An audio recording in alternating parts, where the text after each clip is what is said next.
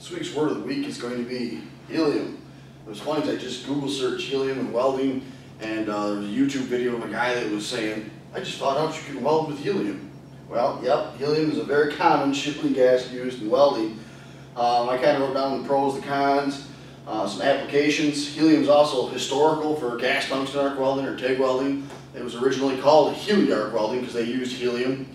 There's been some problems with helium in the recent times, I guess. One thing is it's hard to find. It's rare for some reason. I was talking to the welding supply companies, and they said there's actually a federal helium reserve, just like we have for oil. There's a helium reserve. A couple of years ago, the only people that could use helium or get it were welders and people that really needed it. So like florists, they couldn't get it because we had such a shortage of helium. So helium's become kind of a hot topic because of the shortages of it.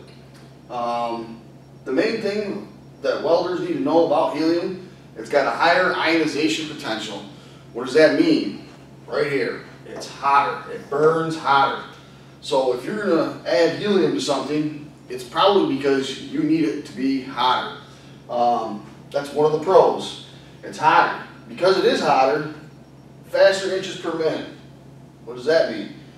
Faster travel speed. Because it's hotter, you can move faster. So a lot of robotic applications will use it because they want to move faster.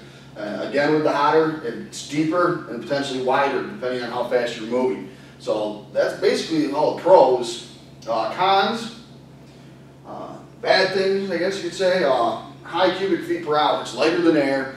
So obviously, you're going to have to turn your cubic feet per hour up, which results in using more shielding gas, and you got to pay for shielding gas, so it's a loss of money. What you can see right here is dollar signs. Helium is much more expensive than argon, not just because of the high cubic feet per hour, but because of the cost. So in addition to it costs more, you're also using more because you have to turn your cubic feet per hour up, so it's just more expensive. Con, it's hotter. You might not want it to be hotter, right? So if you're doing something that you don't want it to be hot, you don't want to have helium in it, right?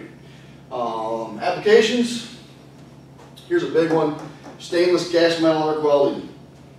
What does that mean? If you're MIG welding stainless, you're probably going to have a trimix. And helium is going to be one of the components in the trimix because it needs to burn hotter for that stainless to wet in. So stainless steel gas metal arc welding is a huge application for helium. These materials here, aluminum, magnesium, and copper for TIG, they're also, they also use helium quite frequently, but they're not as commonly used. And a lot of times when you're doing aluminum, argon works just fine depending on what you're doing. But stainless MIG is a huge application. Like tons of people are using stainless MIG, right? So that probably is the most used of helium.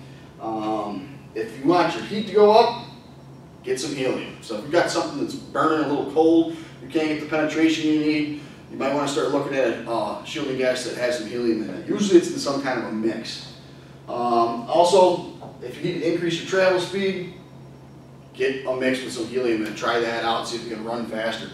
So hopefully that gives you a good overview of what helium is used for in the welding industry. That's all I got for today. So thanks for watching and subscribing to TV Weld. We'll see you next week.